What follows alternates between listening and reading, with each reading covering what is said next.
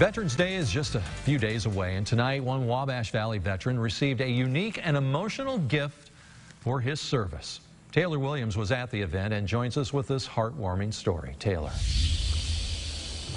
Veterans Day is all about honoring the men and women in our armed forces who put their lives on the line to serve our nation. Now one organization is looking to comfort those who served.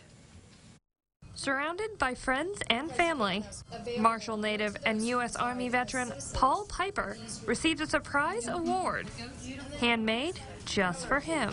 Paul Richard Piper, your Quilt of Valor comes to you with prayers and a sincere thank you for your service and sacrifice for our country. I had no idea what was going to happen. We walked in, I see all these people there, and my birthday's not for a month, so I want to make sure I didn't forget. It's very overwhelming. Volunteers with the Quilt of Valor Foundation spent 6 months putting the blanket together. It's a way to show their love and gratitude for Piper and his service to our country. The organization provides quilts to veterans touched by war. Piper's quilt was numbered 200,000.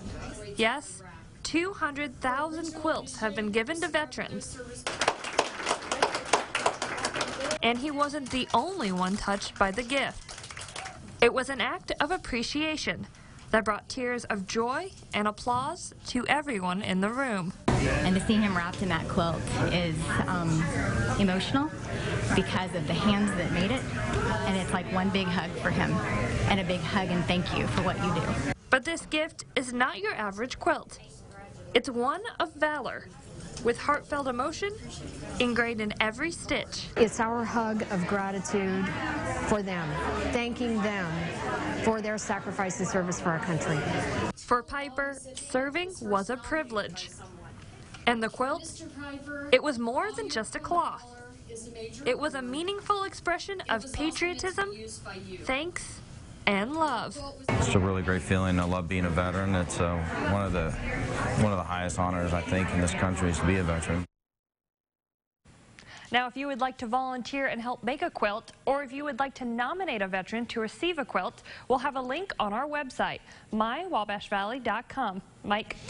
Very nice story there, Taylor, and all of us here at WTWO would like to thank Mr. Piper and all the veterans here in the Wabash Valley for their service.